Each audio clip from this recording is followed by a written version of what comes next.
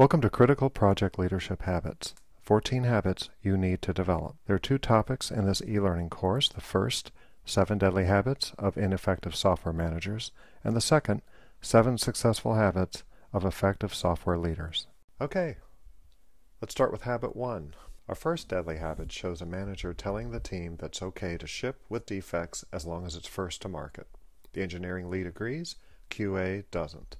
The very impact that the company wanted to avoid, defective product released, the result was a major layoff to the team that was told to ship the product anyways. Daniel is a newly promoted software VP.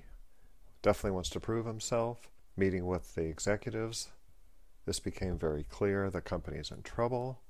They've had 3 quarters of disappointing financial results. Major product upgrade is under development, and it needs to be released this quarter.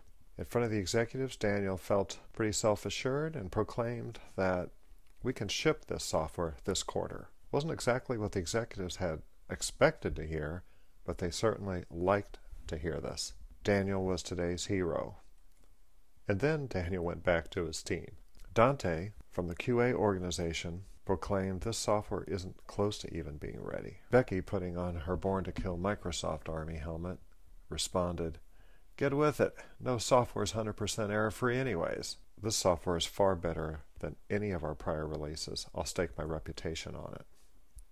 So a month went by, and the team kept a watchful eye on the defect tracking control chart that the project manager maintained. And this basically showed the trends of incoming defects. Over time, they began to separate. This isn't a good thing. Daniel presented those facts back to the executives. At this point, he told them no quarter shipments possible. Executive team wasn't exactly excited with this news. They decided we need to release the product anyway, and we'll follow with a quick maintenance update.